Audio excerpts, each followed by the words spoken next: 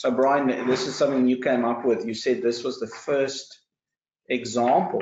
What happened here? Yeah, so this is actually the first example of a Internet of Things. Let's call it what it is. It's networking with a machine, and it was done on a Carnegie Mellon University. So a couple of local programmers, they got tired of getting to the machine only to find that there's no Coca-Cola left. And also, sometimes getting to the machine only to find out that the Coca-Cola that's in there is still hot.